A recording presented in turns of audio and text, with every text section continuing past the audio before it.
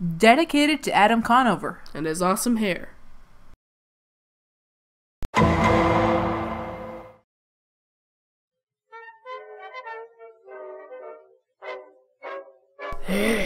Oh, great.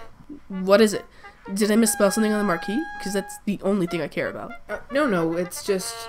It's a Wonderful Life shouldn't be considered a holiday classic, much less a classic anything. Not you too. Two?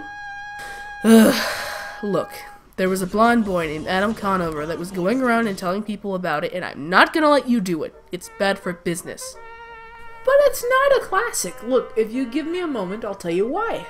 Fine. You're lucky this flick starts at 7 p.m.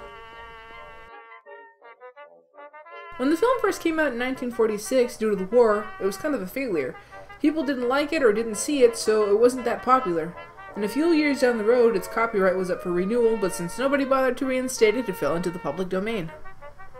Let me guess. Cheap Watt stations began playing on a repeat due to it being free media? That's how everyone got to know the film and recognize it as a classic. The funny part is that the same thing happens to other films around other holidays. For instance, remember this year's Freeform Halloween incident? Yup, non-stop Hocus Pocus marathons at Toy Story as far as the eye can see. Then there was AMC last year with The Christmas Story playing on a 24-hour marathon. Ugh, gross. Exactly, and this year is no different. I mean, have you seen their lineup this year?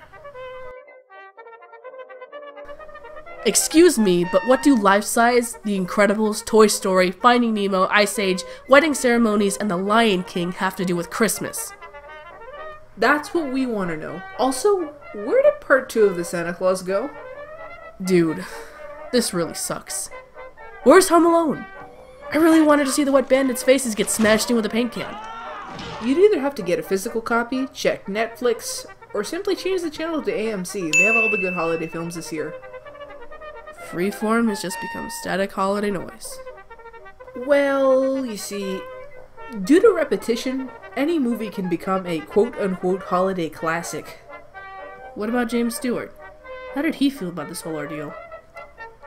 He didn't like it. He actually went to court in the 90s to try to get a hold of the copyrights that were needed for It's a Wonderful Life and Alfred Hitchcock's Rear Window in a case called Stewart vs. Abend. The rights were finally given back just 5 years after Jimmy Stewart passed away. Damn. Is it too late to change the marquee to Die Hard? Oh, that's not a Christmas flick. It is too a Christmas flick. It's not. Is too. It's not. Is too. If Die Hard is a Christmas flick, then so is Psycho. It takes place on December 11th. Speaking of that movie, what happened with that Norman Bates dude that called you?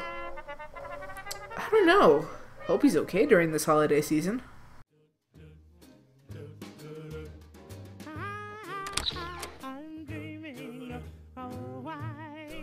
Just my luck, Mother. Someone sent me a mobile phone. Also, are you okay? You sound a bit off. I don't know. This has never happened to me before. Should I be feeling a certain way? Concerned? No, that's not it. Ew! Sorry.